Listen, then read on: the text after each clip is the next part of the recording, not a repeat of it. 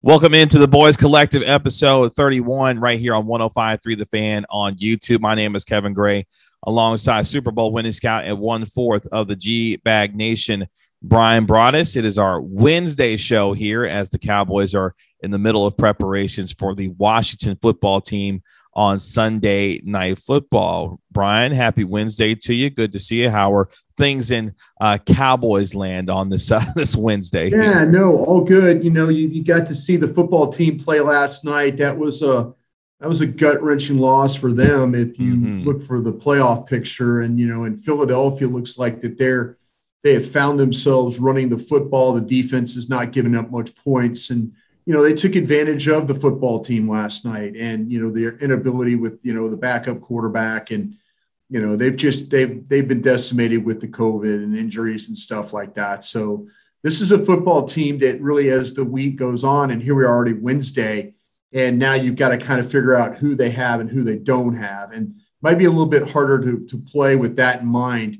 But you did play this team 2 weeks ago, and so maybe some similar game plan ideas, some similar thoughts. Maybe you could pull back some things that that worked in that game. Defensively, it was outstanding. So, the football team is going to have their hands full with a reasonably healthy Dallas Cowboys defense that gave them huge problems 2 weeks ago. The Dallas Cowboys have won 4 of the last 5 matchups at home against the Washington football team. So the Cowboys just coming back at home just in time for some home cooking as they play their next 2 games at home before they finish up on the road against the Philadelphia Eagles. As you mentioned, the Eagles starting to run the ball better. Miles Sanders looked good in their game. They are against the Washington football team who are now 6-7, although they will be very comfortable on Sunday night as they're bringing their own benches with them from Washington. So they'll be fairly comfortable inside of AT&T Stadium. If you haven't seen that story, as you can say hi to Jeff Kavanaugh as he looks in the background there. He knows that he's I texted him. I told him I was going to be doing this. So I'm sure he's like waving at. There you go. Yeah, there he is. Jeff Kavanaugh. Yeah. And Corey Majors too, having some fun here on the Boys Collective. But yeah, they'll be comfortable at least on Sunday night inside of AT&T Stadium. Hopefully they won't be too comfortable as the Dallas Cowboys defense looks to make them uncomfortable as they have been doing many opponents during the second half of the year. Before we get to the defense, let's jump into the Broaddus files here because obviously for this Cowboys team, health is still of a concern, namely at the left tackle spot.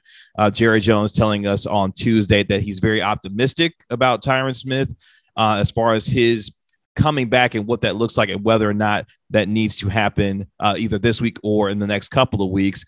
From your perspective, what are you hearing about Tyron Smith, his status, and what that could look like going into this week and the next couple of weeks? I kind of feel like KG getting the vibe from people in the organization that it was going to be something that they were going to try and get him ready for the Cardinals game. I think that was something that, if they could find a way to get through this one again this week, with maybe the combination again of Steele and Ty and Sicky and guys like that it might be something that they would do. But the plan, just talking to folks over there, was, hey, how do we get things right for the Cardinals game? So I think he's making progress right now. Great, but it's more about progress to get him ready for that game against the Cardinals. Mike McCarthy saying that he is feeling a lot better. He will continue to work with the rehab group when it comes to practice as the Cowboys are back to practice on Wednesday. So that's going to be a major story for this team in the final 3 weeks of the season, how quickly they can get Smith back in order to not only be ready for the rest of the regular season, but obviously into the playoffs where the Cowboys are obviously headed as it appears. So that's good news. And honestly, for the Cowboys, after kind of getting over the COVID outbreak, what's been interesting about this team this year is that health-wise, they've been okay relatively when it comes to, their health after games, and much the same as it was after they beat the Giants. So at least that's a comforting note for most Cowboys fans to know that this team, for the most part, is healthy going into the final 3 weeks of the season. Just needed to get Tyron Smith back there. Let's stick with the offense, though, because I thought you brought up something very interesting with the G-Bag Nation with respect to how this offense is targeting its receivers, who they're targeting, and where they're targeting at. And maybe that can shed a little bit more light on what's going on with this offense that, yes, is still technically the number 2 offense in the National Football League still, but we've known over the last several weeks has not performed to the capabilities that we saw from the first 6 weeks of the season. What light can you shed on some of that can hopefully lend some more perspective on not only what the Cowboys have been struggling with, but more importantly, how they can turn it around going forward to give us a better idea that this offense is actually improving going to the final 3 weeks of the season? Usually on the G-Bag Nation, I make people's heads explode with numbers because I never really explain them the right way. So say it again, Bryan. Jeff just sitting there with me now, and so he understands. But yeah, since week 8, and that would be the Minnesota game, this team has really struggled to throw the ball down the field. And I'm not saying anything that Cowboy fans don't already know. But if you look at the number of targets, whether it's deep left, deep middle, or deep right, the inconsistencies that they've had, even, making those as, they call it in analytics, and I'm learning these things, the success rate of targets, and sometimes Mickey Spagnola, when he and I were working together for DallasCowboys.com, we always had this argument about targets, and what if the ball's way high, and what if the ball's way in the ground, and what if, all these things. But if you do look at the way the analytics kind of break down to where the Cowboys have had success with their targets, it just hasn't been down the field. And again, you look at CeeDee Lamb, when you look at his numbers, deep left, he's only about 29% success rate for targets. Deep middle is about 25%, and deep right, no success, 0 there. Michael Gallup, 67% success rate deep left, 50% success rate deep middle, 0% deep right. Go to Amari Cooper, 0% deep left, 100% deep middle, 0% deep right. And this is all since week 8, again, the Minnesota game. The player that's had really the most success for you, and I don't know if it's success really, is that you've got Dalton Schultz is 50% deep left, 50% deep middle. He has nothing deep right. Cedric Wilson is 33% deep left, 50% deep middle, and 67% deep right. So as you can see, the Cowboys just have not, and this maybe could tie into, Jeff and I did a segment the other day on the G-Bag Nation talking about blitzing Dak Prescott. And I went back and checked some of my notes after the New England game, when he had the hurt calf and stuff like that. Didn't play the Minnesota game, of course. But you look at the blitz rates. Him and Lamar Jackson were 2 of the highest blitzed quarterbacks in the league. And 16, at that time, Dak Prescott had 16 touchdowns. 8 of those touchdowns were 20-plus yards under blitz conditions. So teams aren't blitzing Dak Prescott. So now it's like, okay, well, how do you get the ball down the field? And Jeff and I were talking about, these teams are playing that shell coverage, the 2-deep look. And so how do you get teams out of that? You run the football. They haven't had success running the football. The backs haven't been healthy. The line hasn't done enough of a good enough job. So teams are like, listen, we don't think that Dak can run the ball. He's not going to throw the ball down the field when you make him have to read or he has to see the coverage. And then the receivers, when they get the opportunity in those zones we talk about, deep left, deep middle, deep right, very simplistic way of saying it, but they're not having success even then. So there's a lot going on with this football team, and, they've got to figure out those, everybody likes to talk about those like cover 2 beaters. When there's 2 safeties sitting on the hash, vertical routes, how do you handle that?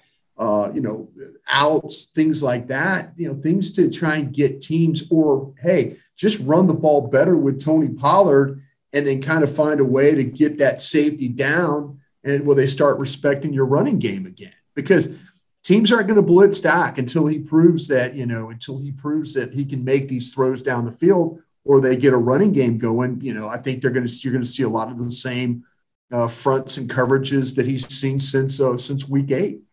And I'm curious because based on some of those numbers and the way that, usually with zone coverage, you should be able to have kind of the middle of the field open, which is interesting because you talked about Schultz's numbers and how effective he's been in the middle. And it seems like just from the eye test, it feels like that Prescott trusts Schultz quite a bit with those, sitting in those soft zones and being able to catch the football and make some things happen there.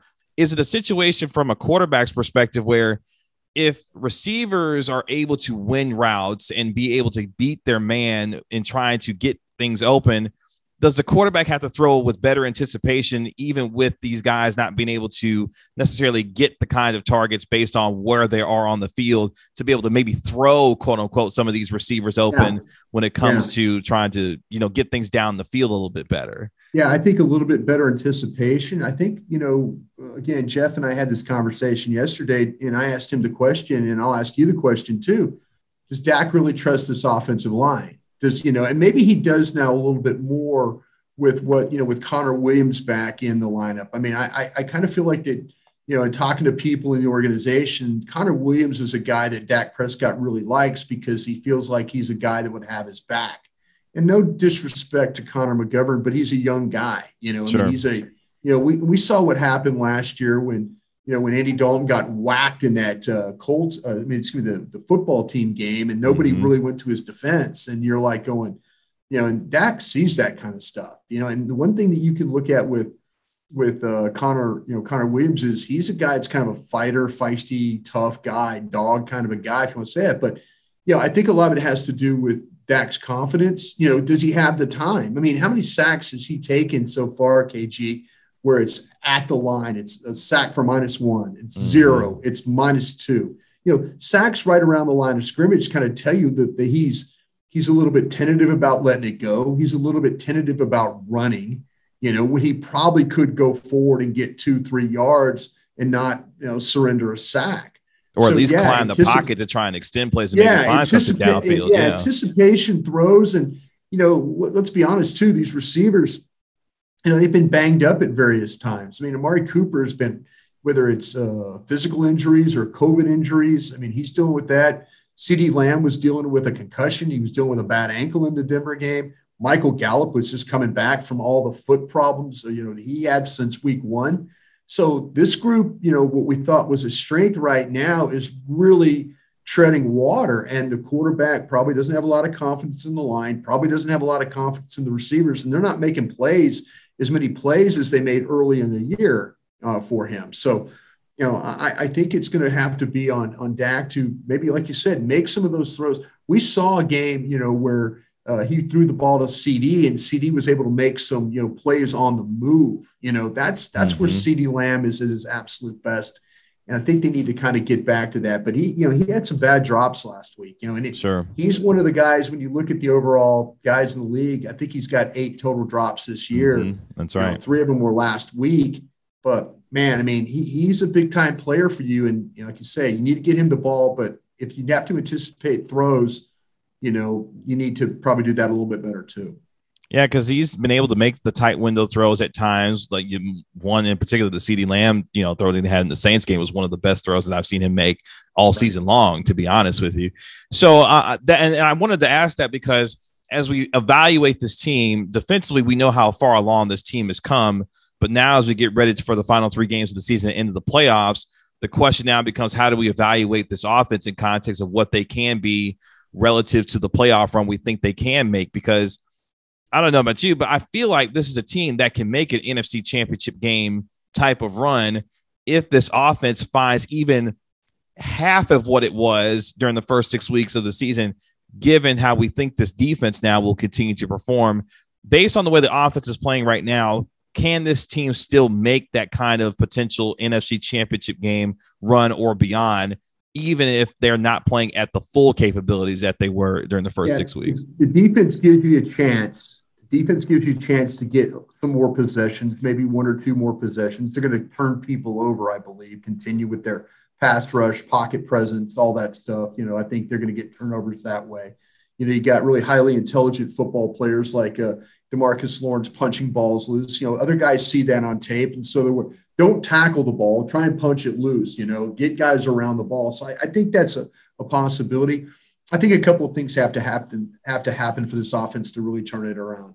I think it needs to be more of Tony Pollard. I think it needs to be Tony Pollard early in football games. Again, Jeff and I were talking about this yesterday. If teams are not going to blitz you, there's really no reason to play Ezekiel Elliott all those snaps. There just really isn't. I mean, he's the best blitz pickup guy, But if teams aren't going to blitz you, put Tony Pollard in there and try and pop some runs, get the running game going, get people to back off you. They need to get Tyron Smith back, though, too. That's another thing. They it's going to maybe be week 17 before they actually first time play with Smith, Williams, Broaddus, Martin, and Collins, which they talked about all during training camp, how excited they were about having all those guys. So I think it's going to come down to those two things. I think if you can get the running game going for Dak, that'll give him confidence. You get better protection or better ability to run the ball up front. I think that gives him more confidence too. And then I think that helps the receivers because, again, if they could get people out of playing cover two, that will give them more space to make some of these plays. So I think those couple things have to happen for this offense to turn it around.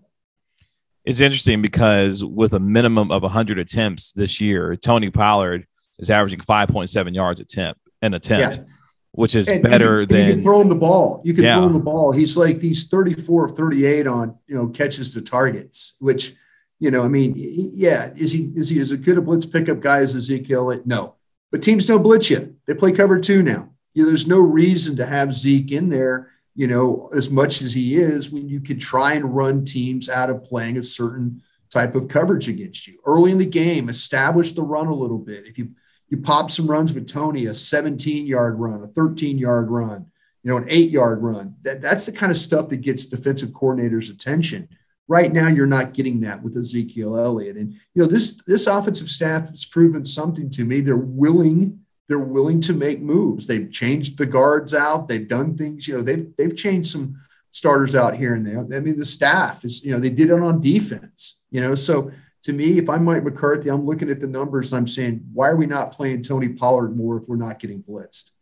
That Tony Pollard average of 5.7 is better than Jonathan Taylor and Nick Chubb this year. That just shows you how effective Pollard has been as far as the run game is concerned. And hopefully a function of that will be the offensive line improving going forward. That gets us to the last portion of our show for today. Obviously, as the Cowboys continue to get ready to take on the Washington football team, they currently sit as the number 2 seed in the NFC playoffs if the playoffs were to start today. Now, as we look at this team getting ready for Washington, they're going to have to be in virtual meetings for the next few days, obviously with COVID and what's going on there. But from a preparation standpoint, as we look forward to the rest of the week and into the weekend, what do you specifically want to see, whether it be offensively or defensively, in the final 3 games that gives you a better idea that this team can make that kind of run to the NFC Championship and beyond that we maybe not necessarily haven't seen or paid attention to that could be a major factor in these final 3 games going forward? Yeah, I think defensively, you really like what you've seen. I would like to see him play a little bit better run defense. The situation with the Giants and a couple of the big runs that Booker had in that football game were mental mistakes, physical mistakes too. If you're Keanu Neal, you have to, if you're the edge man, you have to fill the edge. You can't wait and allow Booker. It wasn't like it was Saquon Barkley running the ball. It was Booker. It's a guy that you should have been able to step up. It should have been a 3-4 yard game. I want to see them eliminate those big type of chunk plays like that. I think that's something that to me is, especially in the running game, if you get some teams that are being, and at the end of the season, and it might not mean anything, Philadelphia is going to test your manhood running the football. And they're going to test you to see if you're good enough. If you're not good enough, they're going to put about 228 yards up on you, and you're probably going to go home with a loss because they won't, they will take your strength away, which is playing pass defense and rushing the passer. So to me, I'd like to see a little bit better fit and finish in the run game because the pass rush stuff has been just outstanding. The coverage has been really outstanding overall. So a little bit better fit in that. Offensively, I'd like to see what we just talked about, though. I'd like to see more Tony Pollard. I'd like to see the ability to run that ball and try and help Dak Prescott. Don't let people just sit on you and play cover 2 the whole game, and then all of a sudden you can't get receivers open, down the field. They're going to need to be able to throw the ball down the field, and these receivers are going to be able to need to make plays down the field. So all those things that I was talking about, Lamb with a 0 deep right, Gallup with a 0 deep right, Cooper with a 0 deep right. I need to see that ball going down the field a little bit better. I need to see the protection improve a little bit. And maybe that's what you get Maybe that's what you get when you get Tyron Smith back. But that ball needs to go down the field better. The quarterback needs to have a little bit more confidence throwing that ball down the field. And I think those are the two things I'm looking for right now. Cowboys got 3 games to be able to finish off what has been a terrific season for them, having won their last 3 games on the road, have their next 2 at home before finishing up against the Philadelphia Eagles team that for some reason all of a sudden likes to run the football. They do, and they do it well. They do it well. They really physically, in watching the game last night, they physically, and I watched again this morning, they physically beat up on the football team. And the football team has got big inside guys. You know, they had their defensive end back Sweat. And, you know, they and Holcomb, the Mike linebacker, is a good player too. And Jamin Davis is a good player too. So they physically took it to the football team running in it. And that's going to be their identity going forward now. They limit. You know, you saw what happened when early in that game. You know, unfortunately, Hurts threw an interception off the back of Dallas Goedert's foot. But what happened? He's in the pocket. He's moving around. He fumbles. You know, they can't have those turnovers. I mean, that's what that. But they can run the football with the backs they have. That is going to be a tough team to have to deal with in the playoffs if they get into the playoffs. Should be an interesting final 3 weeks of the season as the Cowboys get ready to take on the Washington football team on Sunday Night Football. You can find Bryan on Twitter at Bryan Broaddus. You can find me on Twitter at Kevin Gray Sports. Be sure to subscribe to 105.3 The Fan here on YouTube, and you can find all of our work on 105.3thefan.com and all of our social media platforms at 105.3 The Fan. We will have our Friday show as we get you ready for the Washington football team taking on the Dallas Cowboys on Sunday Night Football, your full game preview to get you primed and ready to see if the Cowboys can lock up officially the NFC East on Sunday night by taking on the Washington football team. Bryan, as always, thank you so much for the time. Really appreciate it and look forward to talk to you on Friday. Sounds great, KG. Thank you, man. Appreciate it.